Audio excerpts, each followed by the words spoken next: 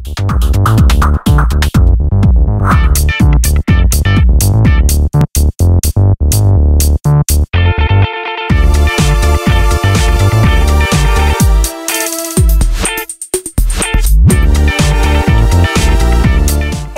it's Corey and Denise from Does Size Matter. We've got another RV review for you today. We are at the Palladino RV and Recreation Center in Sudbury, Ontario. I know, we're all the way over here, but that's because we get around, you know, we're RV sometimers.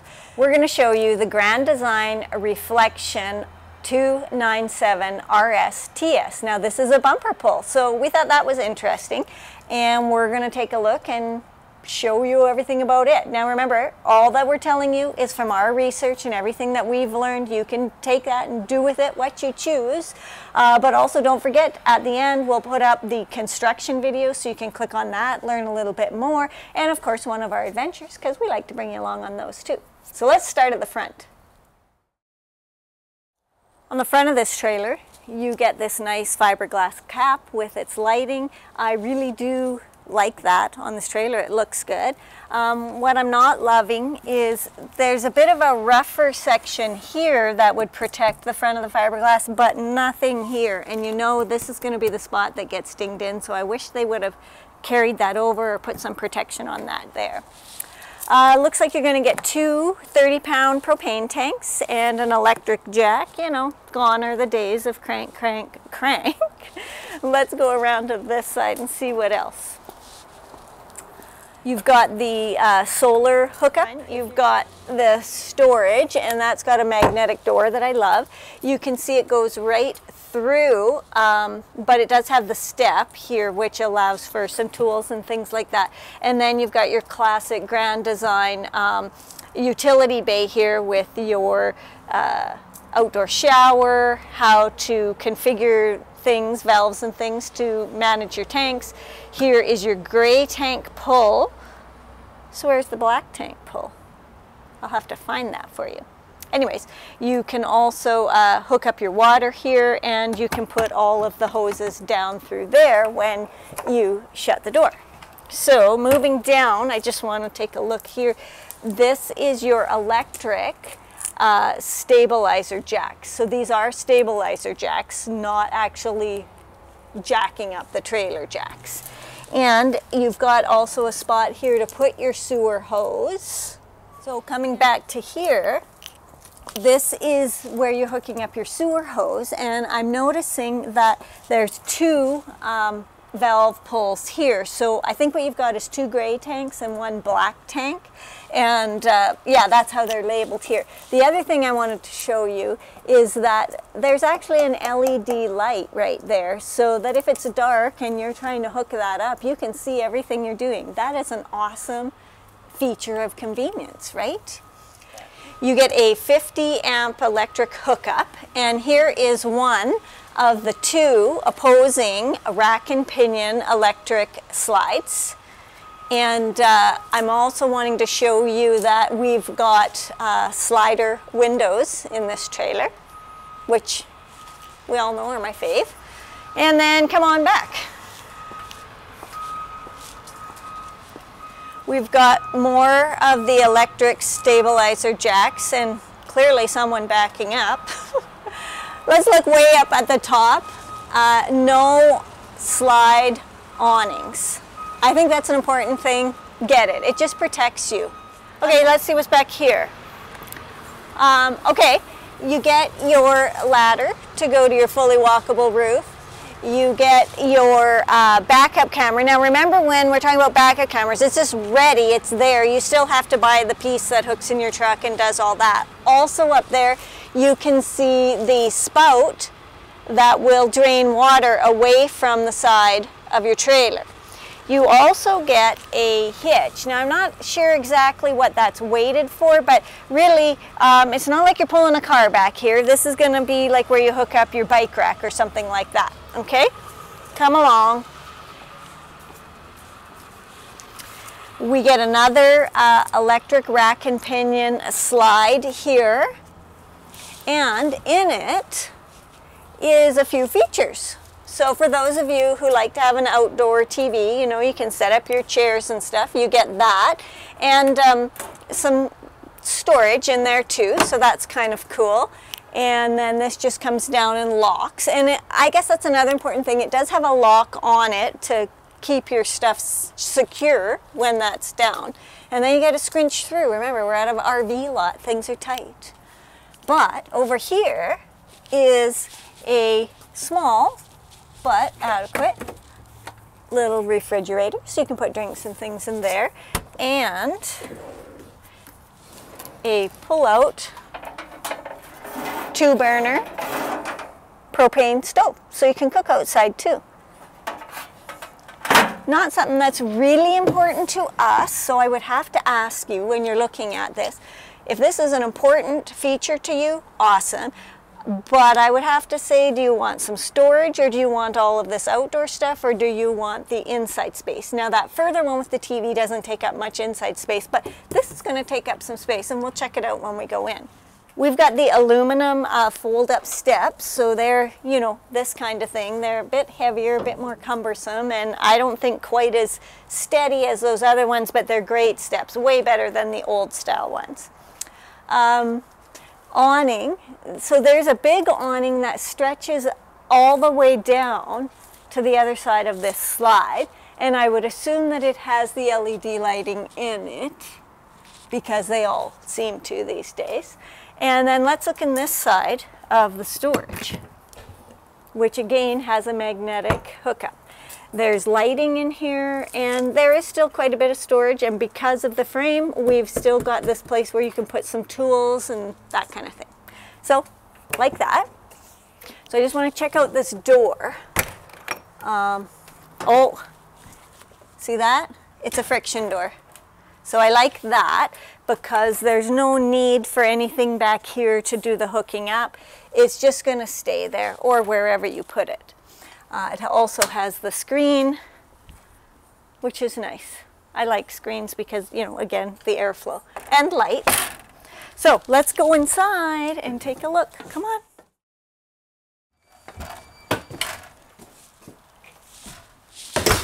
This is different, hey? Like everything's flipped. So what do I think about that?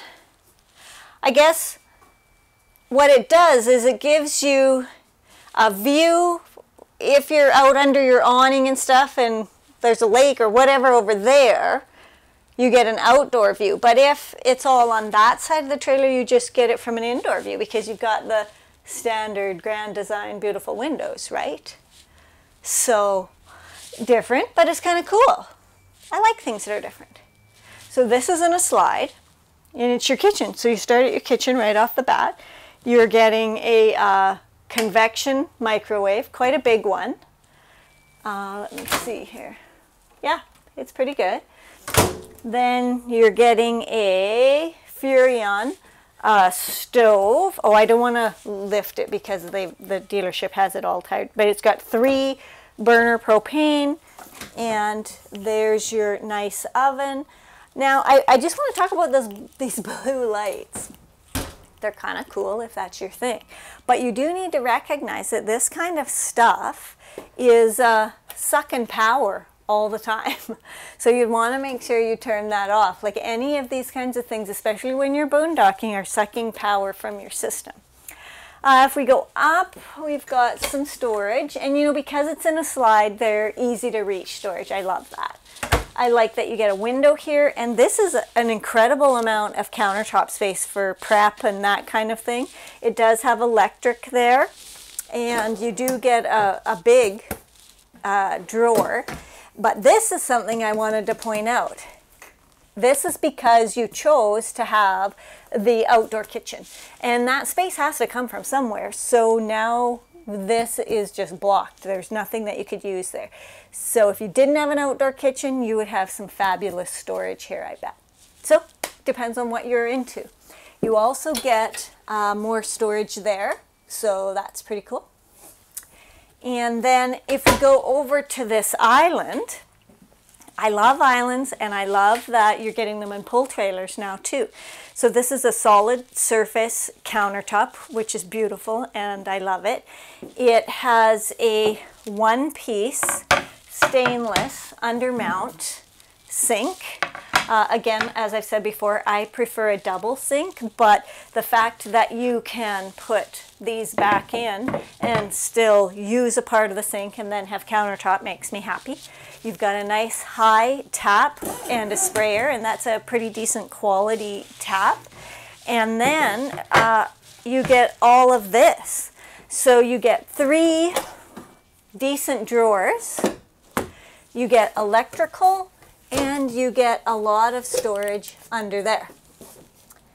So, you know, it all depends what you're into, but I mean, that's great. I like it a lot.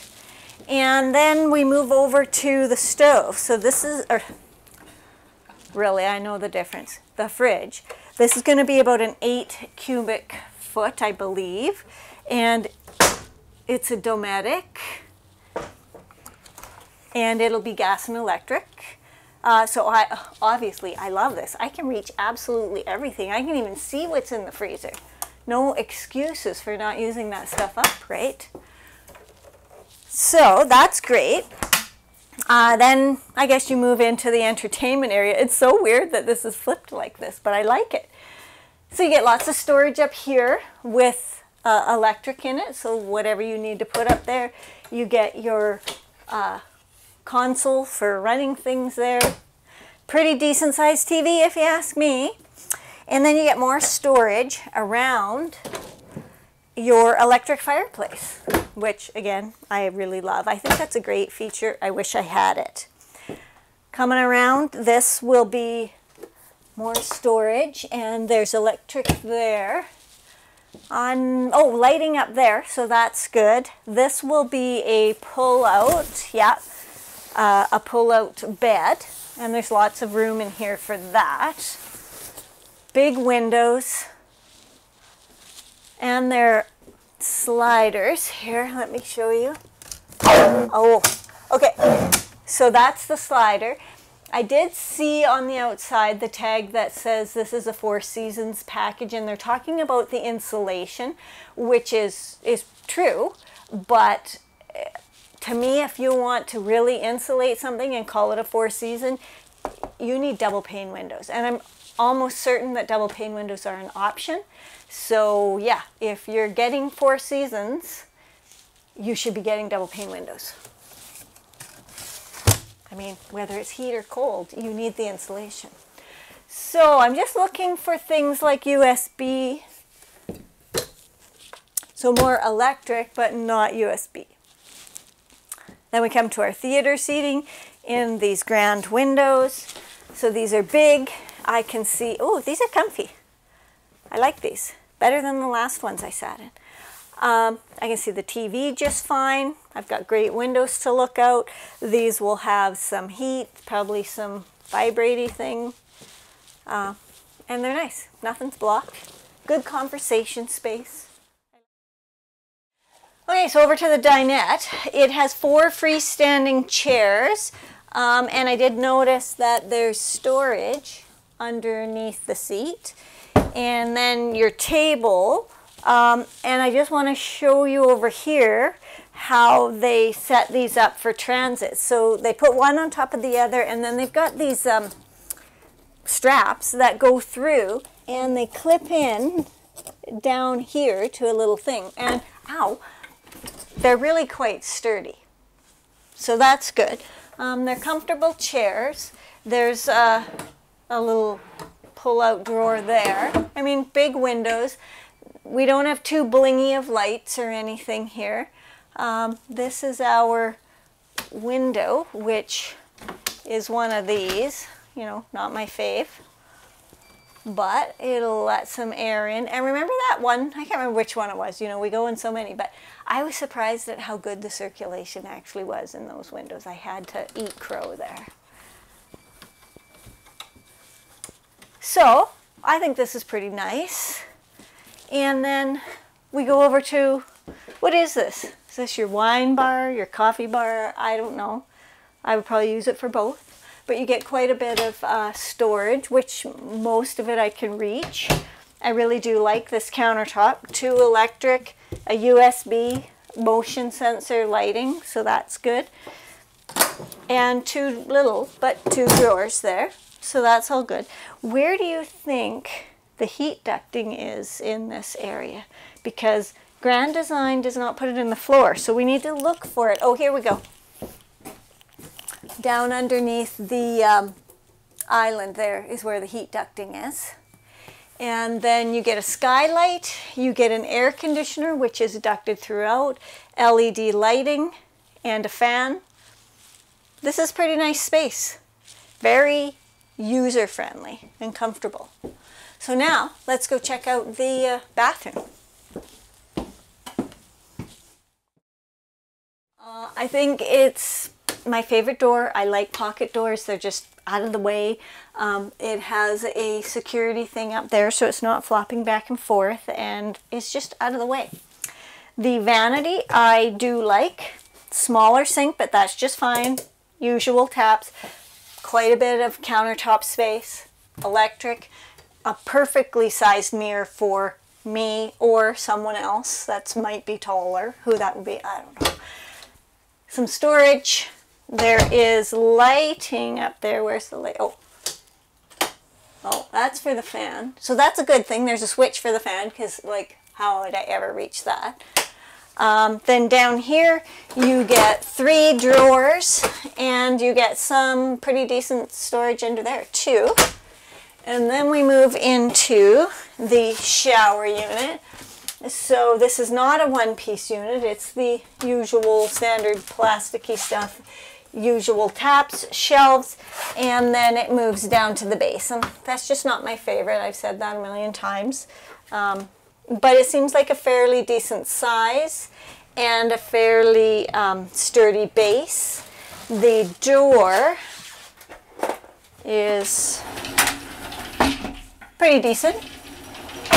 I like that. And Corey likes it because it's not clear glass. Down here, you get a porcelain toilet with a foot flush, plastic lid. You get heat venting in here. And you get a rack, and you get more storage, which is quite a good size, and mirrored. You get AC and more lighting and your vent. So it's a smaller bathroom, but it's not too small. You can move, you can dry off, you've got plenty of space, so I like it. Let's go. All right, let's go check out the bedroom. So this is a decent sized bedroom. You do get a residential queen mattress, so that's good for whatever sheets and bedding that you're going to buy. You do get some storage there, closet, and it has a mirror in it. I'm sure you can tell there's something here I don't like, which is that I don't have a night table. But there is a little shelf up here with lighting, USB, and electrical on both sides. You just can imagine if my water was up there, I'd probably knock it down on myself. But it's something.